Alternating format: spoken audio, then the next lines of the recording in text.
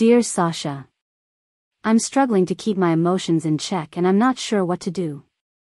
I constantly feel like I'm on the verge of a breakthrough, but each time I'm left feeling disappointed and empty. I wonder if I should give up or keep pushing forward in the hopes that things will eventually get better. I have to be honest, I have a history of lying. It started when I was just 5 years old and has continued into my adulthood. I've used fear as a way to avoid facing my problems, but now I realize that this pattern has held me back. I don't want to be one of those millennials who blames their parents for all of their problems, but I can't deny that I'm following in my father's footsteps. I wanted to talk to my dad about my mom in the hopes of finding some stability, but he has ignored my attempts to reach out.